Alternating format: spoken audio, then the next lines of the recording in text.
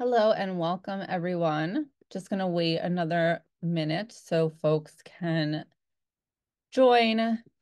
Hope everyone is having a good Thursday so far today, no matter where you're joining from. Just a heads up also that I will be asking a couple poll questions today, so please be ready to answer my questions. Just because in working with folks, especially, we'll see people define things like large courses very differently. So that'll be interesting to see as well. So it looks like it's starting to slow, the attendees coming in, trickling a little bit slower now so we can get started. And if folks join, we'll get them caught up. So thanks everyone for joining today, our session on using hypothesis social annotation in large courses. We know that large courses and teaching large enrollment courses often present different challenges than if we're teaching a smaller course. So our slides today, I will pop into the chat a little bit later on, the link to those, just so that you can access them. And you can make use of the resources that we'll be going over. So the agenda for today is I just want to start out by going over what social annotation is and why it might be useful in your course. So if you are a tried and true hypothesis user, sorry if this is a repeat for you, but we will have some new folks joining us today, and I want to make sure we're all on the same page. Go briefly over how hypothesis works in your learning management system, and then I'll focus on kind of the meat and potatoes of the session today, which is strategies for structuring hypothesis annotation assignments in your large courses, and also strategies to consider for grading, because I know grading in particular can be a challenge for folks in trying to manage those large enrollment courses. So my name is Christina Carolus. I'm a customer success manager here at Hypothesis, and I am an instructional designer by trade. So I guess my background has always been in education. I actually started as a high school history teacher before moving into instructional design and supporting faculty in their teaching, which I did for about 8 years before I moved here to Hypothesis. I adjunct still, and I use Hypothesis in my own courses. So my students have an annotation assignment due tonight. And so some of my experiences I bring along with not just working faculty at lots of different schools, but from my own experiences in using the tools. So really thankful that you have all joined today and happy to be supporting you in exploring hypothesis. The first thing I want to do is just look at what it looks like to annotate with hypothesis for those of you that are new.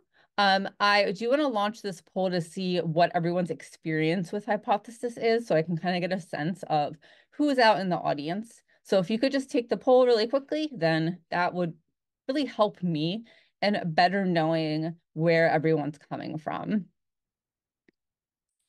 And yes, if you have questions throughout the session, please feel free to add them into the Q&A section, and I will be checking that occasionally to see if there are things I can address there. If you have a more personal technical question, I would ask for you to write into our support team instead, and any kind of broader questions that we can answer here, I'd be happy to address. Looks like most folks have answered the poll, and we are pretty split on the newer side. So it looks like about 60% of you are brand new to Hypothesis, and 40% of you have used it before. So thanks for taking that poll for me. That's really helpful.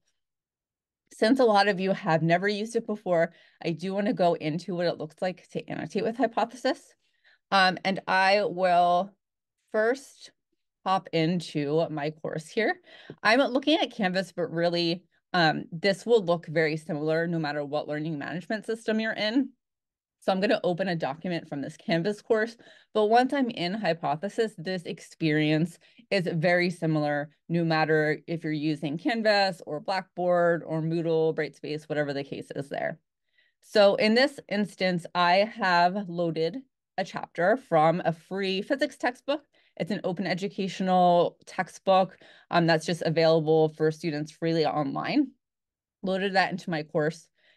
You don't have to technically use a textbook chapter. I'll go into the documents that you could use with Hypothesis. This is just the example I have here. So hypothesis is essentially taking this document that I've loaded into my learning management system and has added this sidebar on the right-hand side of my text. So the whole functionality of hypothesis is within this sidebar. And essentially, this sidebar is providing a space for me as the instructor and my students to have a conversation about the text as we're reading. So you'll notice as I'm kind of scrolling through these annotations that the highlighted portions of the text on the left-hand side are actually changing color.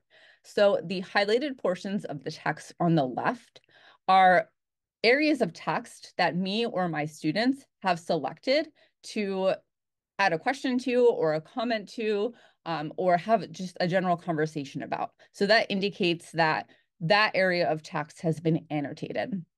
And I can connect those annotations or those areas of text to the annotations by hovering over those annotations. And the highlighted text is quoted within the annotation as well.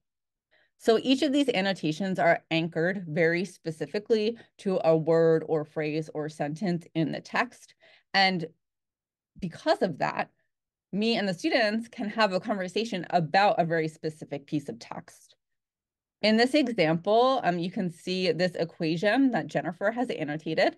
She has kind of written out the syntax of the equation in her annotation. And if I click on this option to show replies, which some of the annotations have, Malika has come in and asked a question about that particular equation. So in this example, the students are having a conversation about just that equation in the text.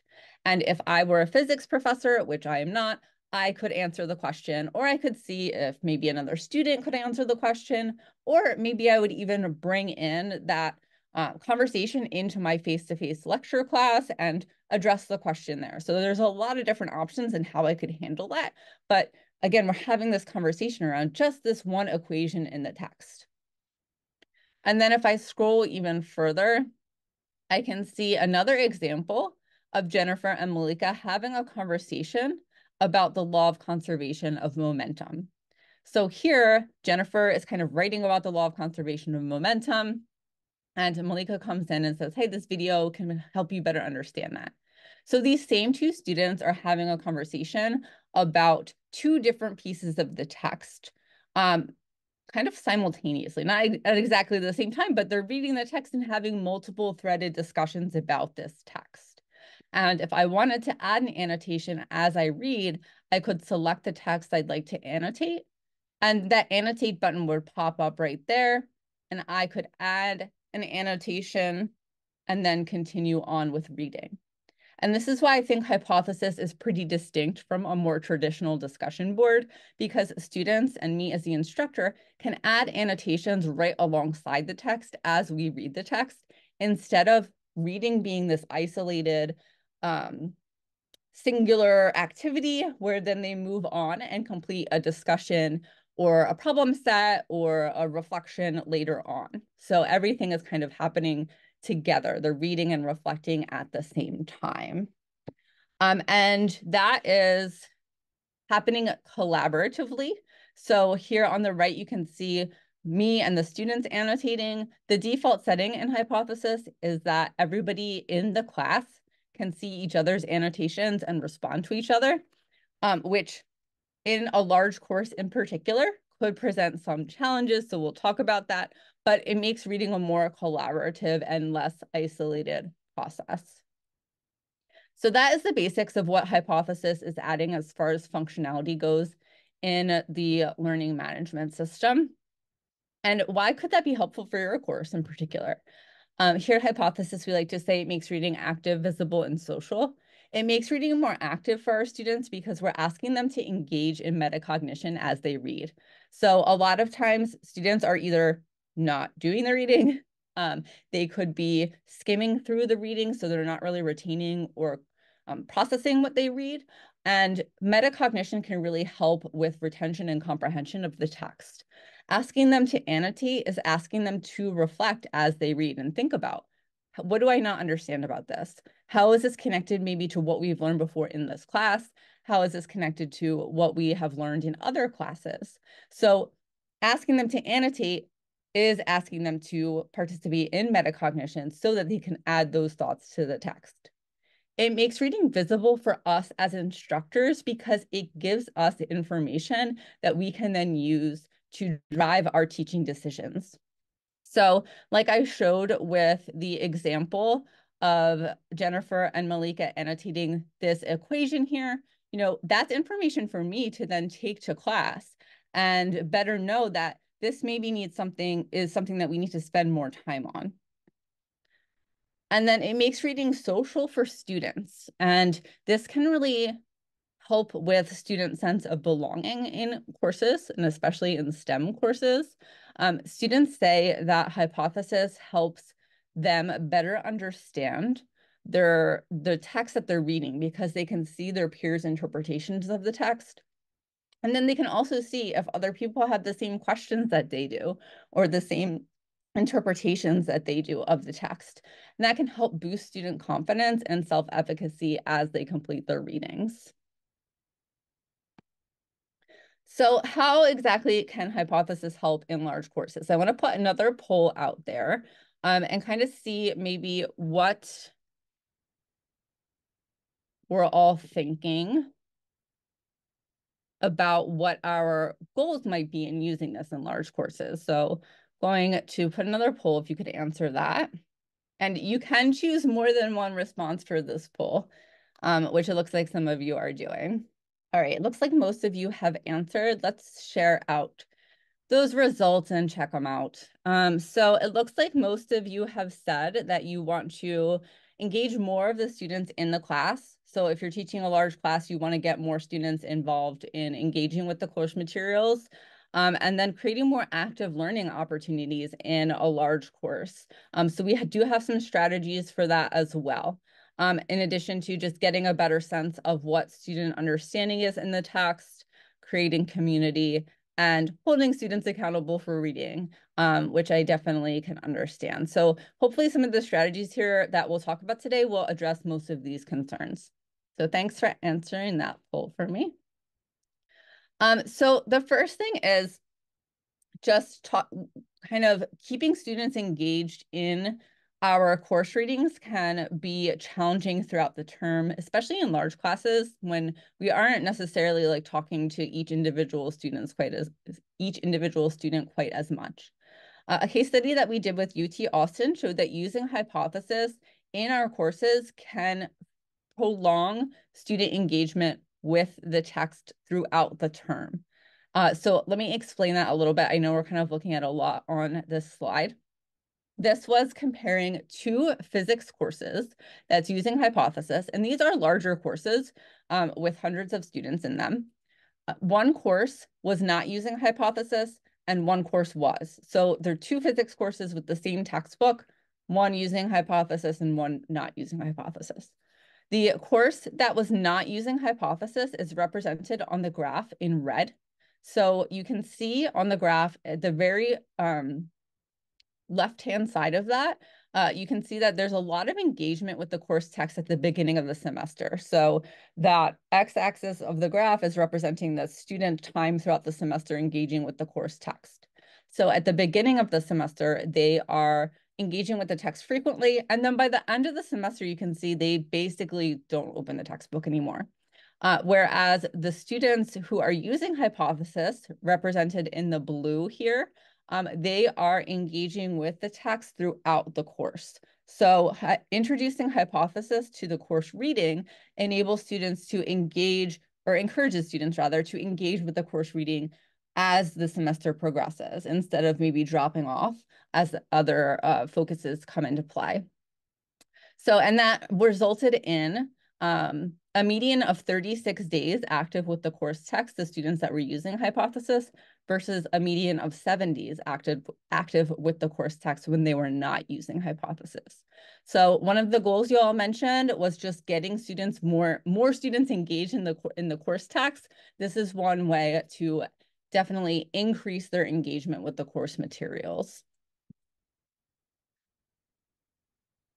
And then how does hypothesis work in your learning management system in particular? I just want to go over some basics before we start looking at how you could use it with your large courses. It makes your readings easily annotatable in most major learning management systems. So we work mostly with schools that are using Canvas, Blackboard, D12, Brightspace, Moodle, and then we have a few on Sakai and Schoology as well. And we're pretty deeply integrated into all of those learning management systems. So the student experience is going to be pretty similar no matter what learning management system you're using. In Canvas here, you'll see all I have to do is open up a reading, and then I can start annotating in Hypothesis. And that's true of all of my learning management systems that we work with. The students don't have to log into anything or go to a third-party website to access their Hypothesis assignments. They're just accessing the readings through the LMS, and they can start annotating. Because of that, the technical barrier for entry for students is pretty low, and that's nice too, especially in large courses where it might not be feasible to support, hundreds of students in learning a new technology. This does not require students to learn a lot technology-wise in order to start annotating. Another part of, I don't think I have that here, yeah. So another part of our integration with the learning management systems is that you can also grade your annotations and set up your annotation assignments right within your learning management system. So you don't have to set up the assignments on a third-party website. You don't have to grade on a third-party website. Everything is done right in your system and sent to your grade book if you do want to grade those annotations.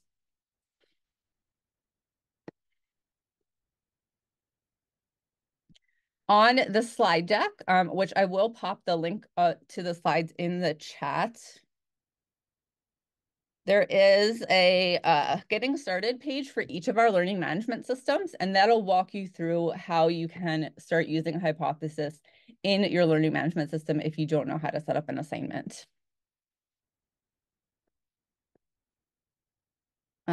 So a couple of other details about using Hypothesis social annotation before we dive into large courses. Again, want to make sure everyone's on the same page here. What exactly can you annotate in Hypothesis? I showed you all an example of this physics open educational textbook. This is a PDF. Most folks are using PDFs with Hypothesis. Hypothesis tends to work best with documents that are freely available to students on the web, although there are some exceptions to that. And most of the time that are not paywalled or have some kind of login. You can also annotate web pages and online articles. So you can see here in this example with the data science text, this is just a website that's being annotated. So you can use URLs. You can use open textbooks and open educational resources, whether that's like a Pressbook, OpenStax. If they can be loaded into your learning management system, you can annotate them. We also recently released the ability to annotate YouTube video transcripts. So in addition to annotating traditional documents, students can watch the video and annotate the YouTube video transcript at the same time. And then the one exception that there is to annotating things with a login are our integrations with JSTOR and VitalSource. So JSTOR, if you have students reading a JSTOR article, then they can annotate the JSTOR article without having to relog into your library, and your library will still get those access stats. And then VitalSource independent schools can have students annotate paid e-texts in those particular cases. So that is the one exception for when students can annotate something that is behind a login or a paywall. And I see there are a couple of questions related to this, so I'm going to pop over to the Q&A and just look at that really quickly. So Meg asked in the question, one limitation I face is it is only able to add a single URL link as the destination. I often want to select more than one chapter of a book or multiple websites for the whole assignment, but that doesn't seem possible. Is there any solution to that? So yeah, that can be a challenge, and that is difficult because some people do really want to break up each chapter into separate hypothesis assignments. In the case where there are multiple links, you're right in that you can only share one link at a time within a hypothesis-enabled reading. If you do want to combine multiple like text or multiple links, what I usually recommend to folks is to save those websites as a PDF and then combine the PDFs into one large PDF and use that as your hypothesis-enabled reading. So it does take a little bit more setup time, but if you just want all of that in one space, that's probably the best way to do that. And then I noticed Katie also mentioned she loves being able to explain concepts that some but not all students might have trouble with, and wouldn't want to spend class time on this. Excuse me, sorry about that. But an annotation could be skimmed. Yes, this is a great way to use hypothesis that we can dig into a little bit more. So you can provide, especially in those big classes, more guidance for students as they read. You can like almost act as like an individual tutor for them as they're reading without actually having to be there through the annotations. So thanks for that comment, Katie. And it's good to see you here, Katie. And then on the other side of things, we talked about what kind of text you can annotate. What can you put in an annotation itself? So text is usually what folks are really using with annotations, but there are lots of other opportunities to have students engage with readings using images and video. So you can embed images and video in annotation. They can link to external websites and add tags and emoji. And they can also use LaTeX to add equations to annotations. So there's a lot of opportunity for students to demonstrate their understanding using multimedia in the annotations, and for you as the instructor to pull in multiple resources. Again, when you're managing a lot of students, sometimes bringing those resources in and trying to organize them in your course can be a challenge. But when we saw the solution here, where Malika is sharing this video about the law of conservation of momentum, it's a great space to just bring in video and images to help students better understand what's happening in the text without having to leave the page. And we have plenty of faculty that go in and add their own annotations before the students are reading to add resources like this and help further that comprehension. So I want to now move into looking at social annotation in large courses. I know you're probably like, okay, Christy, you've been talking forever and we haven't talked anything about big courses yet. So this is really going to be my focus here. But before I get into this, I want to ask, what is a large course to you? Because everyone I talk to has a different definition for this. So I really want to see, when you're talking about what is a large course, what does that mean to you personally? And we'll kind of see where everyone is at, because I think some of these strategies are going to be more feasible for someone on the smaller end of the large courses than maybe other strategies. Like you might have to consider some strategies more than others, depending on how you're defining what a large course is. All right, let's see. I'm going to share these results because I always think that's interesting. So we have, I know, and my number ranges, I know they're very arbitrary and like random. So I'm sorry if you thought of something in the middle of one of these. So it looks like about a third of you are saying just like anything over 30 students is large. Whereas I talked to someone recently who was like, yeah, when I have 800 students, that's a large course, which is to me unfathomable. And we did have 2% of people saying 500, more than 500 students. Is a large course. But so there's a big range of what we're considering large here, with most folks falling into either over 30 students or between like 50 and 100 students as being a larger course. So keep that in mind, that I'm trying to give some strategies that could reach either end of the spectrum, and some strategies are better fit for the smaller end of the spectrum versus the larger end, and vice versa. So thank you again for that. And I do see some questions coming in. I will pause soon and make sure that we address those. So we'll hang on tight for that. So I think in large courses that consistently using social annotation through the semester can help provide guidance in our course readings, create more community for our students and opportunities for active learning, and increase reading engagement throughout the term. So we saw earlier with that case study with UT Austin that students will be more engaged with the course text through the entire semester when they're using social annotation. And they'll have the opportunity to engage with all of their classmates or maybe a subset of their classmates within the annotations. And as Katie mentioned in the Q&A, it gives us an opportunity to provide guidance for the students in the course readings. So we can go in and add our own annotations to the text before students are accessing the text to either provide context, add resources, add questions, and maybe just some thoughts that we wouldn't necessarily, as Katie mentioned, want to spend class time on. So as I always say, if you came to last week's webinar, this is literally a slide that I showed last week. Because I always start with this.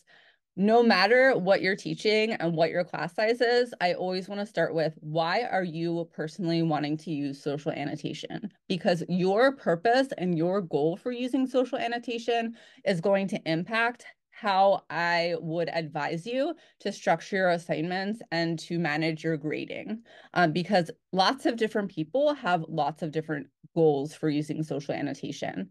So someone who wants to use social annotation to create more opportunities for active learning in their face-to-face class, I'm going to advise them to structure their assignments differently than someone who wants to use social annotation to make sure that students are keeping up with their reading and is not really bringing that into the class as much. So please keep this in mind and think about what is your own purpose as I'm going through these strategies.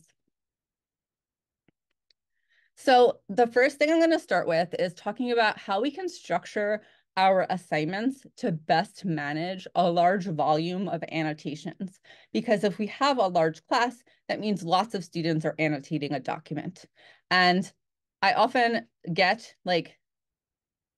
comments from folks that documents can get very crowded with highlights if you have lots of students annotating the same document. So how can we structure our assignments to manage this?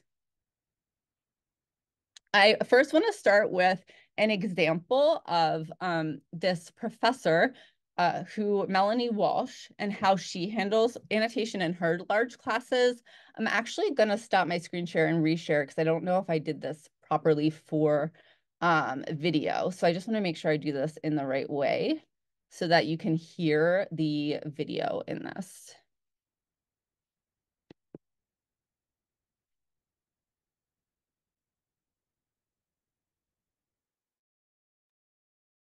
Okay. The big class that I'm using Hypothesis in this quarter, it's called Foundational Skills for Data Science. There are 200 students who are in it. And in this class, I have each week one reading that the students are required to make 2 annotations on. Similarly, they're required to make a substantive annotation, and this can be a comment or a question or a reply to another student's comment, which is something that I think the students really enjoy. So I'm really glad to be able to include replies to actually get that kind of dialogue going. That's one of the big motivations for using Hypothesis for me. In the past, when I had done Canvas discussion boards or, like used WordPress to have students try to have a discussion in a blog forum, students would just repeat the same points over and over again after a really complex, dense, or interesting reading. And it was really hard to encourage them to engage with specific passages. And that's able to happen much more organically, I feel like, in Hypothesis, where you can really just zoom in on particular passages that you're interested in.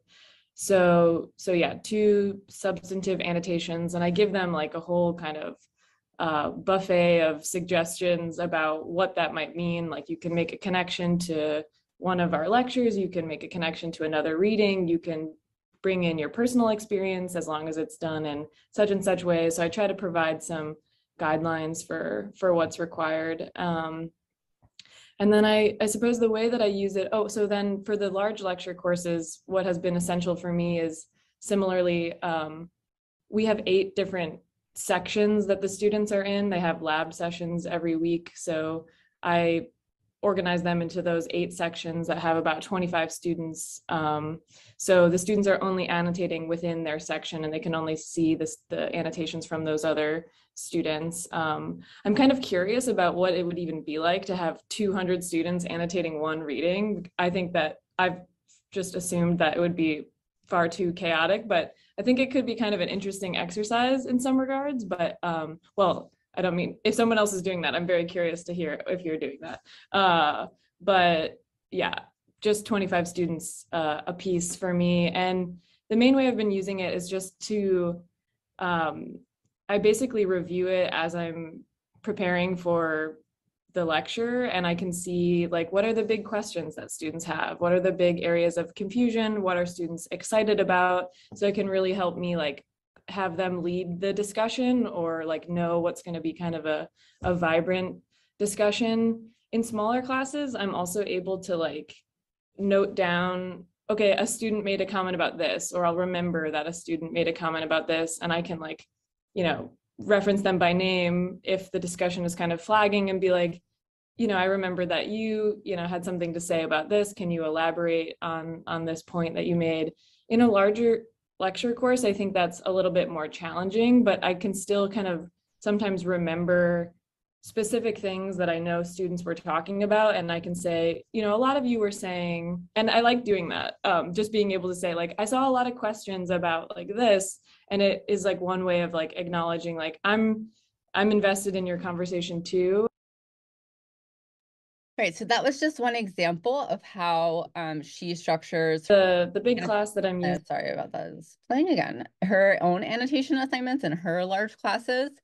I also, so she has sections of 25 students. I teach a course that has about 25 students. I find that to be a fine number of students to be annotating together. At the same time, I've talked to a lot of faculty who think 25 students annotating together is a little bit intense and prefer to break students into groups of maybe 8 or 9. So right now, the main features that support breaking students up into groups and managing large volume of annotations are our group integration and our tag feature. So we have groups integrations currently with Canvas, D12 Brightspace, and Blackboard. And what these integrations allow us to do is break our students up into smaller groups and have a separate annotation space for each of those small groups. So I'm going to hop into a group assignment just to show you what that looks like. So if I open up this particular group assignment and load this into my browser here, what Hypothesis will do when you create your reading as a group assignment, and in Canvas, Brightspace, and Blackboard, you would set up the groups in your learning management system, and you could use the groups that are in your learning management system for this, is it creates a separate annotation space for you to see each of the groups annotating in. So here I have 3 different annotation groups that are available as a dropdown from my annotation sidebar, and I can toggle between these groups. And I think they all have the same annotations right now, so that's very, you can't, they all look the same, but now you can see this group has different annotations from this group, and I can hop between the groups as the instructor and see what students are discussing. On the student end, they would only see the annotations that are in their own group. So they would be restricted to seeing just what their group members are saying, and then that would, you know, cut down on the number of highlights that they're seeing within the group. So that is how the group's integration works in those 3 learning management systems. Another tip that I want to point out here, if you do have a document that is very heavily highlighted, is this little eyeball icon on the left-hand side of the annotation sidebar. I like to point that out to students to tell them that they can turn off the highlights if they want to read the document kind of cleanly the first time through. And then the tag feature is another feature you can use to help you manage a large volume of annotations. So each annotation, when you go to annotate, has this ability to add tags. So if I click annotate here, I have a space to add tags, and tags show up like as little labels on the annotation. So you see this one is tagged as resource and multimedia. And then as the instructor, I can go to search and search tag and search that tag word, and it will show me any annotation with that tag in it. So some folks like to use tags to manage questions and to search for questions before class. And then other folks like to use tags if you want to have students broken up into groups using tags instead of the group functionality. You can have a student tag like group 1, group 2, different topics, things like that. So one strategy for structuring assignments in your large classes could be breaking your students into groups, either using the group integration or using tags, and then assign one student per assignment as a group leader to summarize the contributions made in the annotations each week. So each week, maybe you're having one student from each group submit some kind of summary instead of having to review all of the annotations, or make that group leader responsible for bringing questions and relevant topics into class.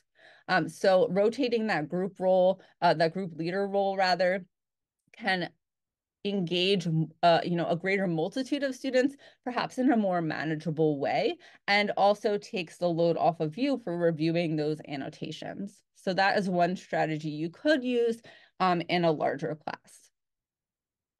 Another strategy to use is to provide some flexibility in annotation assignments to reduce the overall load of annotations that you are doing. So I have seen this done in a couple of different ways, and I actually don't have one of them as a bullet here. So one of the professors that we've worked with would schedule break weeks in where students don't have any documents to annotate, so they could catch up on grading. You could always provide students the option to only annotate, if they're annotating 10 documents through the semester, maybe they have to pick 7 out of the 10 to annotate. And then that can reduce the overall load and give students some flexibility as far as their participation goes as well. And then a third option for this that I actually don't have here is just assigning a subset of annotation students each week. So each week, maybe a different group is responsible for annotating the document, and the other students, maybe they have to just observe or bring relevant questions to class and things like that. Kind of like a fishbowl discussion, annotation style. And then as far as another strategy, you could incorporate student annotations into active learning groups in your class. So this is something that a professor I work with actually does. She has classes of over 200 students. The students annotate before class, and then in class, they get into their annotation groups. They review the annotations together, and then they complete a document together in class and submit that in class. So each group of like 7 or 8 students is submitting something as part of their active learning within the class itself. So if one of your goals was to create a more active learning activity, you could have annotation as a pre-assignment where students are then reviewing those together and working together in class to create some kind of follow-up assignment for that. So before I move on to developing a grading strategy, I do see some questions coming in, so I'm going to pause and address those. Currently, we don't have a group integration for Moodle. I will definitely put a plugin for work on that. But right now, documents would have to be loaded in separately for Moodle and restricted by group. In addition, you could use the tagging feature as a way to have students like tag what group they're in as well. So we do recognize that as something that is desired for the Moodle platform. And then just reviewing these questions. And someone said, if you select a group assignment, the reading will automatically appear separately for each group that's established in the LMS. Yes, kind of. So the for students for the group assignment, and again, I'm just looking at Canvas, but it's similar for Blackboard and Brightspace as well. The students will just see one assignment, so it doesn't create like multiple readings. All it does is create the separate annotation spaces over the same reading. So students all look like they're going into the same reading, and then the different groups get separate annotation spaces. So hopefully that clarifies that question. Let me know if it does not. And Katie, if you want to pop in any various online imaging hosting services, because I know Tiffany was asking about students embedding images, that would be helpful too. Thank you. All right, so I know another part of managing large courses is just managing grading for lots of students. It's time consuming. We already have a lot of demands on us. I know it can be a lot to think about grading annotations on top of handling, all the other responsibilities that are on your plate. So I'm going to start out with just a clip from another professor who has a large course and how he handles grading. And so I then, considering like the massive amount that would be required to grade something like that, a massive amount of time, I set them into like 5-week blocks. And that's sort of like just how I break up the semester. So then in a distance learning course, it can get kind of tedious, especially in the spring, where people start getting like sort of exhausted around week 10. To break those up where there's sort of like a renewed sort of section that we're doing each 5 weeks. So 4 weeks they have readings. All the readings are socially annotated, and then the 5th week they can catch up on any of those readings. So if they missed some of them, they can have like a week where they can go back and like fill in the gaps. And that's also the week where I do the grading. And to grade that, I will take from each week just a sample, like a random text. Usually it's the text that I think is the most difficult, that maybe like that they need, or the most important one. And then I'll see like how they've annotated on that. And the requirements for me are that they have at least 3 sentences, questions. They can be questions or responses, but they should be 3 sentences, and they should be a substantial content, not just like, like, hey, this was great. What color was the hair of that character? Things that like really get more to it. And so that reduces the amount of like time I spend in actually like reviewing what they're posting. And so I get sort of a sense for their grade, and then I put that in and I do that so every 5 weeks. So I have like sort of like a little break in the other areas of where my attention would be. But I think that sort of like is a very general sort of outline of how I use it. And it's been encouraging to see like their engagement. And then when people are kind of off, I will like just say, hey, if you go back and redo this, they get the practice of it, and then they know like what's expected going forward. All right, so that is how Kevin Richards handles grading, and I think his course is over 100 students. So that idea of the break week and kind of just selecting specific annotation assignments to review could be a helpful way to manage that grading. So some other strategies that you might consider is grading only a subset of students for each annotation assignment. So going in and maybe if you have assigned discussion group leaders, just assigning a grade for the group leader for that week, or selecting groups or students at random to grade and kind of rotate through each week. Another strategy is to kind of just make it a very low stakes assignment. So giving the students a really baseline of what they could receive for a complete, incomplete grade. This is honestly how I grade my own students, even though my course isn't super large. I have 25 students. I give them a pass, fail, or complete, incomplete for their annotations because I want it to be a space where they can try on ideas. For the first time, they don't necessarily have to be right about things, really just want them engaging in the texts. So that also takes some of the grading seriousness of the grading off of me because I'm really reviewing and just looking for, what do students might need more guidance on, things like that over like how correct are they or the level of analysis that they're doing, just doing the complete incomplete option. And then another strategy that you could use, again, depending on what your goals for annotation are and how you want to incorporate grading into annotation, is to use the hypothesis notebook to review all of the students' contributions, either just at the end of the term or maybe a couple times through the term, maybe at midterm and at the very end. And the hypothesis notebook is something that not a lot of people are aware of. It's kind of like a hidden little feature, but it can be really useful to see how a student has engaged throughout the term. So if I go back into my physics example here, at the top right corner, you see like a little avatar in the annotation sidebar. And then there's this option to open notebook. And if I click on that, it will bring me to all of the annotations in this course or group in reverse chronological order. So the newest annotations are at the top.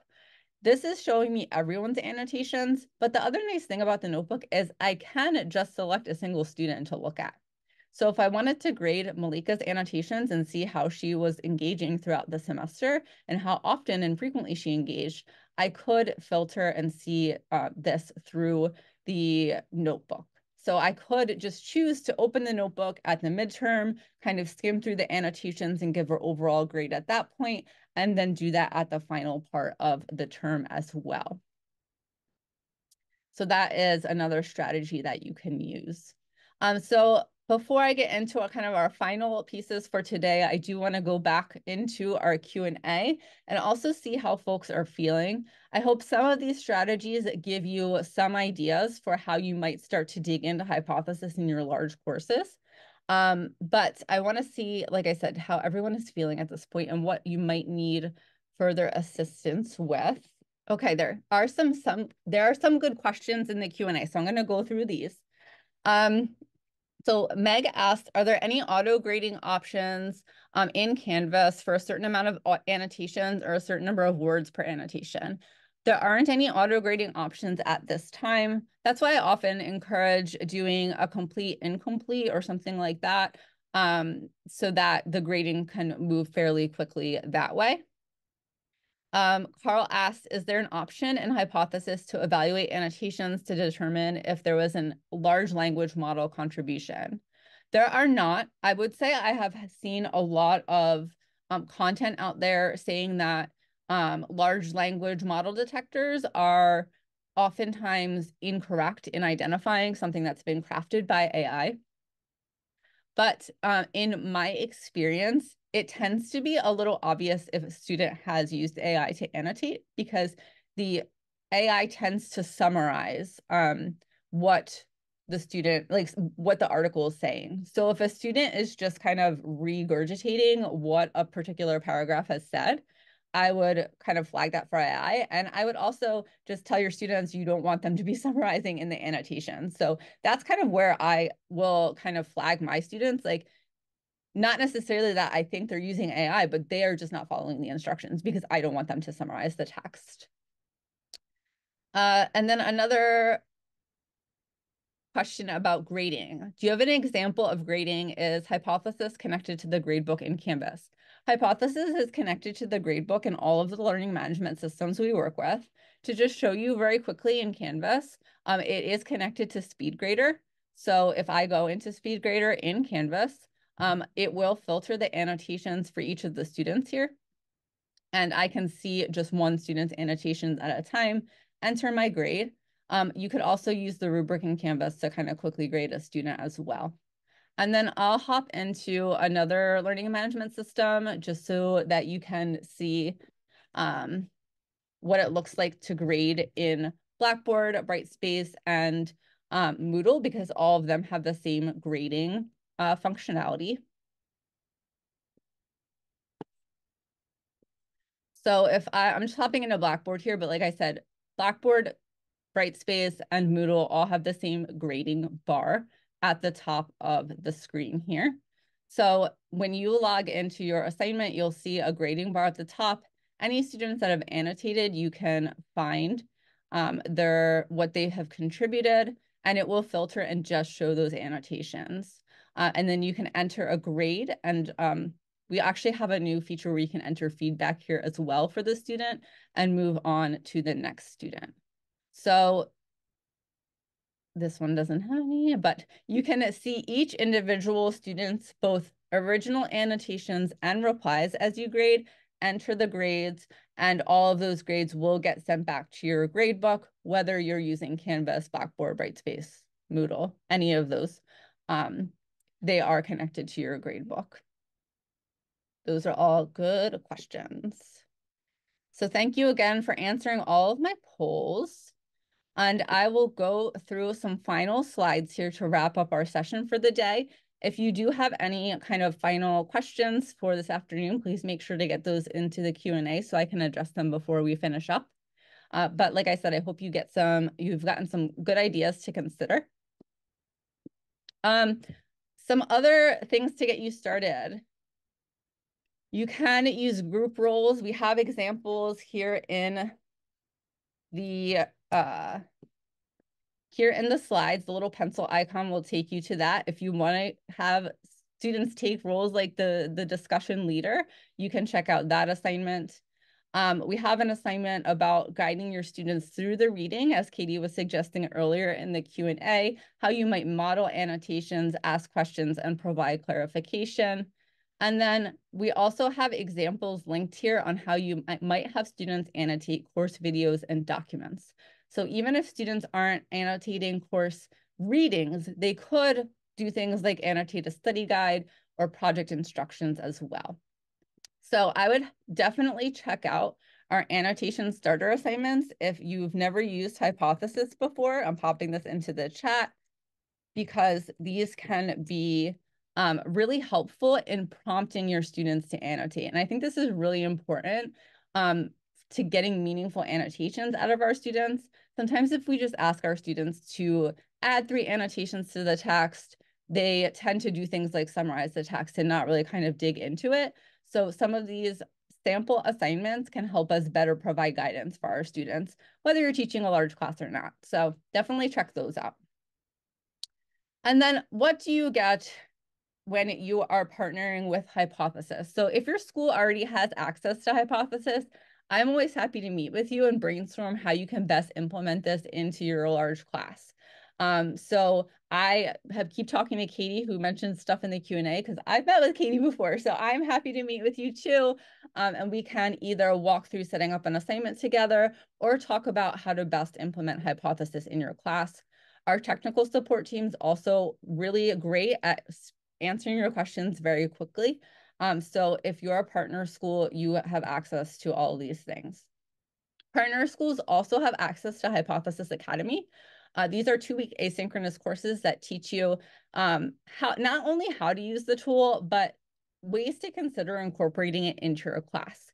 So our next Social Annotation 101 cohort launches in about a week and a half, and Social Annotation in the Age of AI launches in March.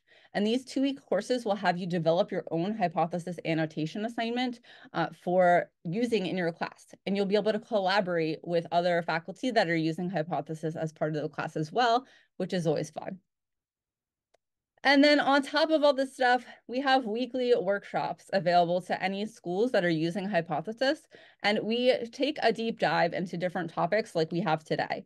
So we'll talk about things like grading and feedback for social annotation, annotating in STEM subjects, lots of different things each week. So check out our list of partner workshops and our schedule coming up to register for those.